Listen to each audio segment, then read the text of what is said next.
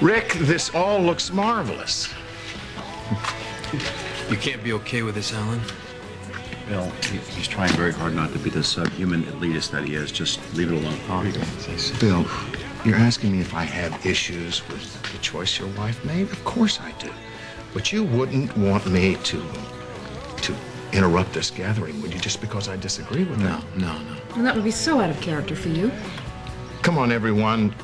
This is 4th of July. This is a wonderful celebration, and let's all enjoy ourselves. Rick, there must be something that I can help you with. We'll play in the freeway. It's gotta be a setup. You think? Alan, listen to me. I'm sorry. First of all, and I really appreciate you being so open-minded about this. And I have to say, I mean, the look on your face when I told you about the adoption, you seemed like you were really taken aback.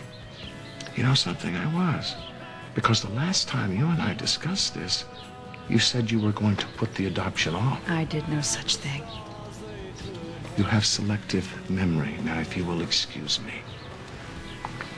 All right, this is weird because I honestly believe that he didn't know anything about the adoption.